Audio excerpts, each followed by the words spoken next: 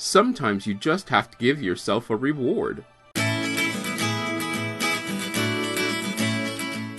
I'm CM Coleman and welcome to CM Coleman Home. It's Monday, which means it's advice for the at-home. And my advice today is you need to track your accomplishments. I mean, it's something that you have to think about. If you're in the corporate world or out there in the world where you have a boss and those sort of things, you have people who will then say thank you, or you did a great job, or something along those lines. You could get awards, promotions, that sort of thing.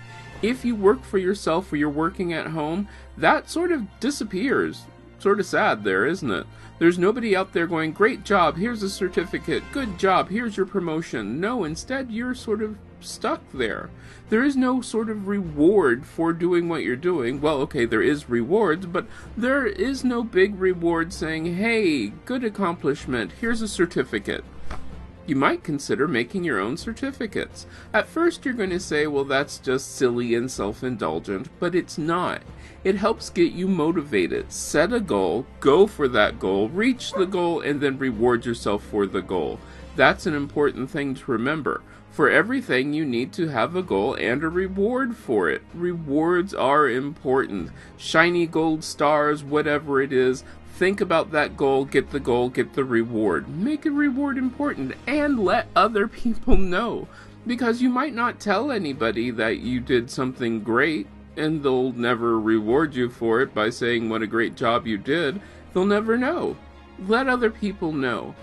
Find out what your accomplishments are, write them down, and then, acknowledge it. Acknowledging what you've done is so important because you can look back and say, I did really well on those days when you're looking at it and going, I'm such a failure at this.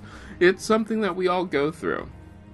So right now, figure out what your next goal is, figure out your reward for it, make it a realistic and attainable goal, and you'll do fine. Don't forget, every Monday through Friday I do a different topic. On Monday it's always for the at-home. Wednesday's a recipe. Tuesday's a recipe. On Wednesday it's stuff for your house. On Thursday it's a cocktail. And on Friday morning you wake up in the morning with a recipe for a sweet treat. Now I'd like to hear from you. Tell me what you think about this. Are you acknowledging your accomplishments? Hey, you could even put one of your accomplishments down in the comments section and we can all acknowledge it for you. That would be fantastic.